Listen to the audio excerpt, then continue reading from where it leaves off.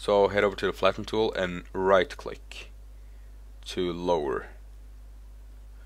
And these circles you see is like, yeah, it's to make it easier to judge the height of something. It's not that easy without those. Then it looks all the same.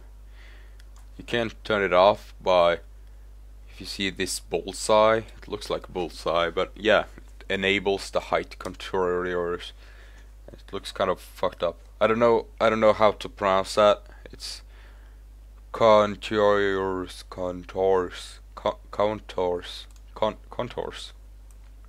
That's the right way to say it. Okay. And here we have a little shore, or a little like coastline, or a dock, I don't know. And I want a little island in between here. So I'm gonna use the height tool to like raise a little island. Small little island. I don't know if this can be even called an island because it's like that small. So small. There we go, that's a little island, or whatever. And I also want a little lake. And again, then you head over to the height tool, choose a circle, which one you want. The more intense circle, the more intense of a circle you'll get. Kind of, yeah, basic. And I'm gonna show you another mistake that you can do, that can occur while building a lake. And I want it deep, and I'm gonna make it spiky, so I'm gonna choose the noise tool, or brush, noise brush. Spiky, spiky. Alright, that's enough. Now it looks like this. It's a little island, it's a little boob in the middle there. This is the lake. I want the lake to be, or I want more water in the lake, basically. So then you want to head over to the water tool, or the water flood. It's called flood, and it floods the area, yeah, within, yeah, the circle there. So I just click in the middle and it will start to flood. You can see the water is starting to expand around here. I'm gonna show you something. If you click too many times, you will get to the point where the world will be flooded, like here. Then you press cancel, because you do not want the world to be flooded. And to redo the flooding, you just right click and left click to flood.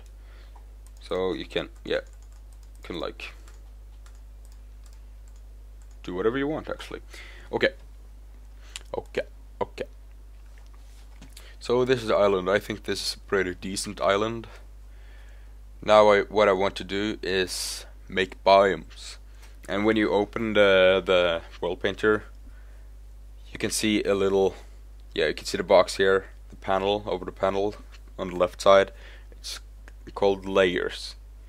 And it's a bunch of biomes actually, or a bunch of things you can use to edit your build or your world or whatever. And I want biomes here. And there's a little box here called biomes. And it's unhooked or unchecked.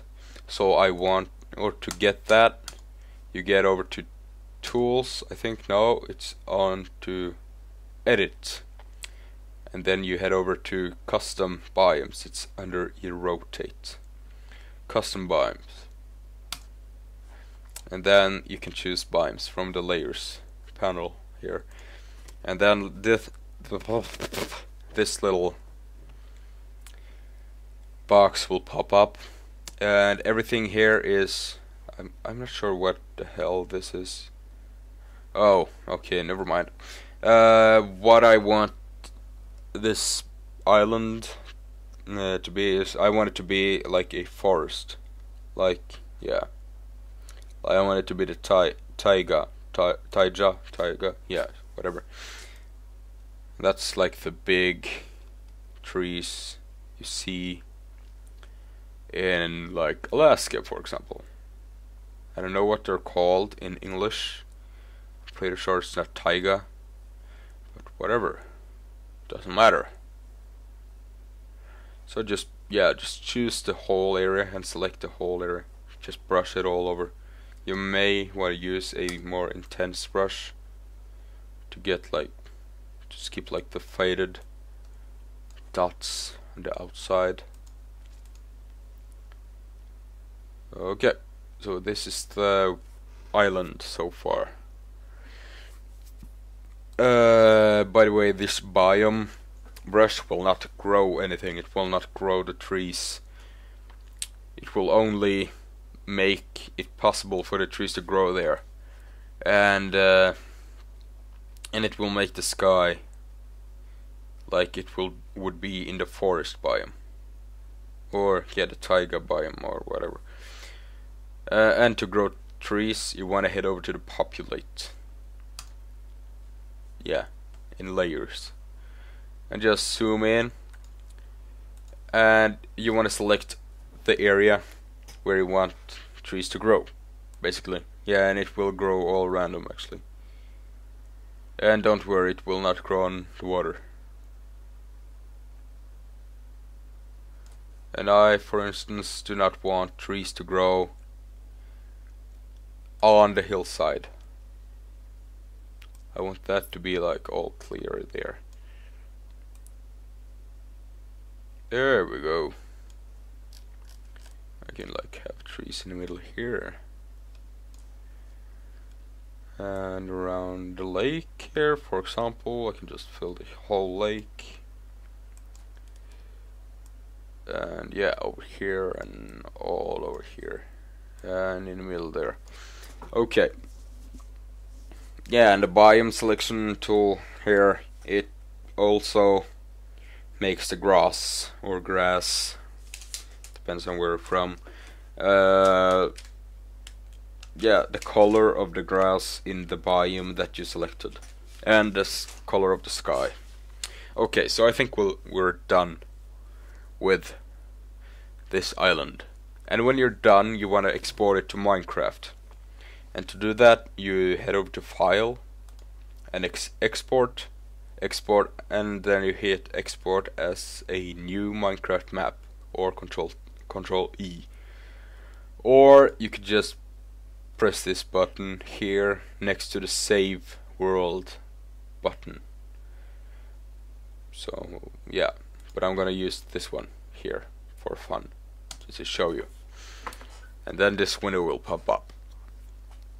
Here you name your world once again. I'm still gonna name it YouTube. Here you can choose what the border, or what you want beyond your world, because your world is limited. This world is limited to 5 blocks in radius, or 5,000 blocks in radius, sorry. You can also choose bedrock wall. The bedrock wall only looks good when you use a square world. Oh yeah. And here, down here, you can choose what format you want it to be, like what kind of what Minecraft version you want it to be in, or what kind of world type you want it to be in. And I want it to be the default, and the mode I want it to be creative, because I'm going to fly around here. You can include the chest of goodies, which will give you all kinds of stuff. I can show you that later. And allow cheats, that's, yeah, sure. Export everything actually. And here you have cavern research and all that. I will not go into that in this tutorial. I will go further into that in the in-depth tutorial, the advanced tutorial. Okay, so when you're done, you just hit export, and it will take like 7 minutes or so. Depends on on your computer. So it will take like 7 minutes for me, maybe less. Maybe less. I think it will take even less. But I will skip this part, and I'll see you after the world has been exported. Hello, and we're back. Okay, so when you're exported the Minecraft map, you wanna wait until it's done. Mine took about 6 minutes, 6 minutes and 7 seconds to be exact. And then you open your Minecraft folder, not folder, sorry, you open Minecraft. And then you go to single player, and there it is, YouTube, the world YouTube we just created. Play selected world, and we will spawn in the valley. Yeah, okay. Valley. Okay, so we got some snow going on here. That's because it's yeah, snow. And that's pretty cool.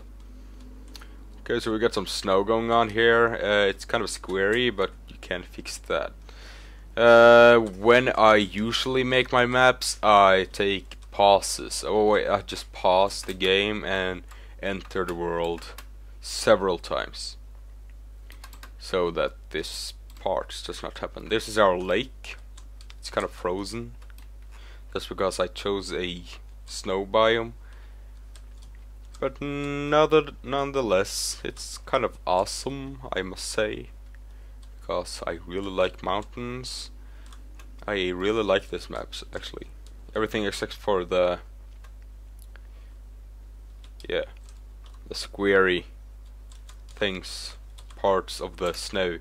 But that's an easy fix. I've experienced a lot worse before. Okay, so this is the top of the map. It's pretty cool. And you have this far jump, that's the spawn down there.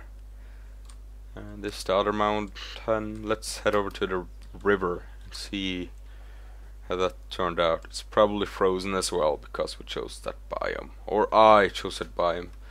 I'm sorry, I'm just trying to put the blame on you.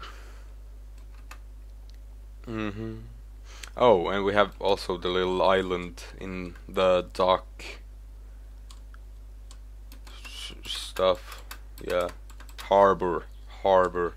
Okay, yeah, it's frozen as I predicted, but it's pretty deep actually. It's a lot deeper than I thought in the first place.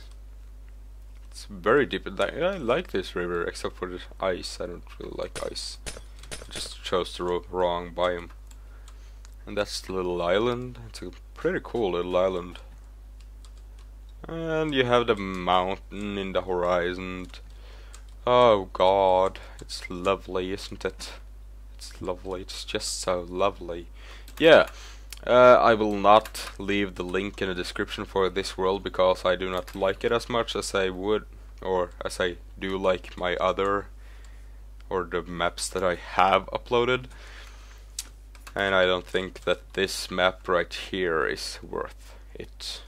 It's not worthy. Even though it's cool, it's not worthy.